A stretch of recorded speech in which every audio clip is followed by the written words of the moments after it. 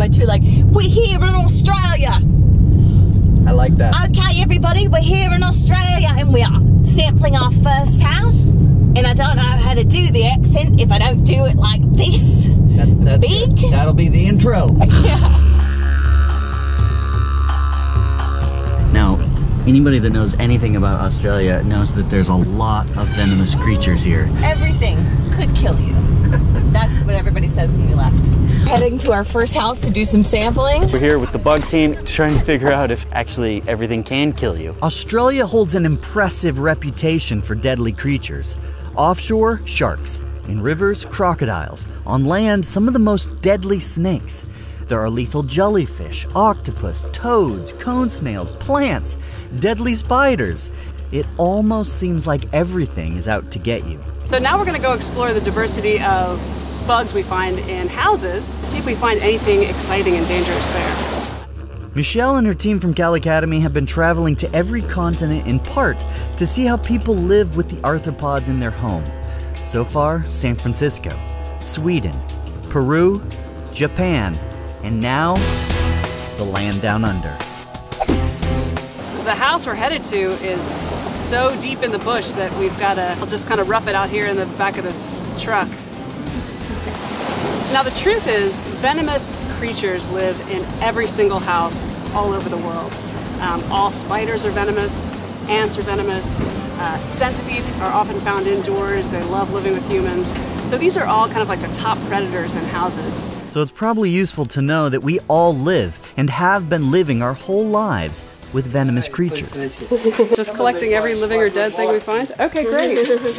Come on in. Now the real work begins. We'll enter the houses, trying to understand both what arthropods are in them and how the residents view these co-inhabitants. When you put the lights on, you get all the bugs. They've got bees over here. They've got chickens here. They're totally self-sufficient. We do have a lot of cockroaches. Oh, great, great. I'm going to give them the chooks. They love them. You want to see the chooks eating? Under this thing will be full of cockroaches.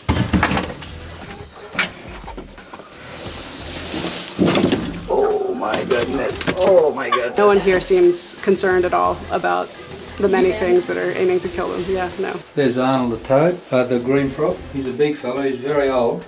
He normally lives in the loo, believe it or not. What? So believe it or not, in human houses all over the world, we're all living with venomous creatures. They are what I like to consider just benign roommates, right? They have, most of them, the vast majority, don't really have a negative impact on our daily lives. There are a couple species to be cautious of. We are all very familiar with the black widow. There's a relative here that's similar, the redback spider, but human interactions with those potentially dangerous species are really pretty rare.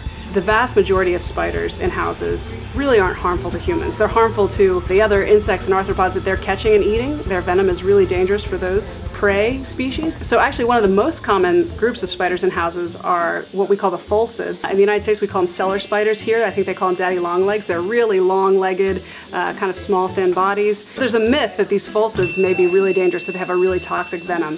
But the truth is they're largely harmless. They actually prey on the redback spider here in Australia, so they do a great service in houses in one sense. So like these cellar spiders, the ants and the centipedes, which are all venomous, are actually the top predators in households. They help complete a food web inside our houses, and having them helps make sure other species don't get out of control. And they're really not dangerous to us. If anything, it's clear that their venom is used mostly on other organisms and ends up benefiting us. Most dangerous animal you'll find in your house or anywhere in the planet to humans is the mosquito, and I've just found several in this house here. According to a recent study, mosquitoes, which aren't venomous, are actually responsible for killing roughly 725,000 people every year. So maybe we're a bit paranoid about the wrong creatures. And maybe some of that paranoia is simply because of a misunderstanding we have of the arthropod community in our own homes. You know, when we think of unexplored places on the earth, we always think of, the bottom of the ocean or the depths of the rainforest. But even these very familiar common places are still places where there's a lot to be discovered. So the next time you plan a visit to the Australian bush or some tropical Australian beach, don't worry about the arthropods that surround you. And here's the kicker, and the last point I'll make. Sure, a lot of the arthropods here we know have venoms, but But as we're realizing, that's the case all over the world. And the people that live with these animals day to day don't seem to worry. It's part of a food web that actually connects us to the natural world, makes us healthier. Instead, we should marvel at the fact that these arthropods are part of an ancient relationship with humans. And I think we should be really glad that scientists like Michelle's team are eagerly trying to understand them. Thanks for watching that short. I'll leave more info down below in the description. See you next video. Here they are, guys. This is a death adder. Come across a death adder. Well, that's Rob's superpower. We talked about that. Got it. See?